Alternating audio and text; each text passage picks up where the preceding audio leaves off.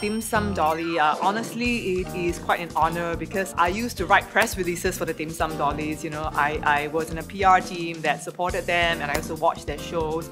Of course, individually, you know, like throughout the different incarnations of the team, I really love all the performance as well. So just being here in the feathers and the sequins and everything is pretty surreal, and I am really excited to go on this journey with all our audiences.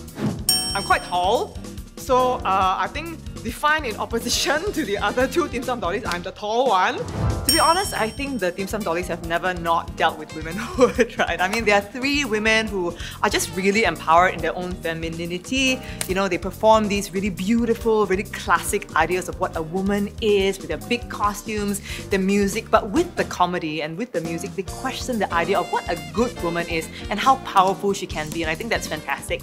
And of course, there is the point that we are all getting older, so what does it mean to be an older woman, and can we still embrace our power and our sexuality? The answer is yes.